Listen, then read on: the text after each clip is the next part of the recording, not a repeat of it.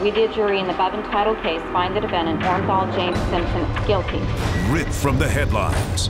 For the first time, I saw a composite of the Zodiac killer. I recognized the individual as my father. High-profile cases you thought you knew. Michael Jackson was completely innocent of everything he was charged with. Now, best-selling author Aphrodite Jones reveals new details.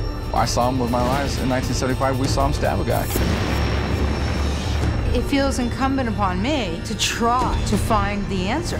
With insider access to the courtrooms, the experts, and the accused. If I could turn back the time, I would.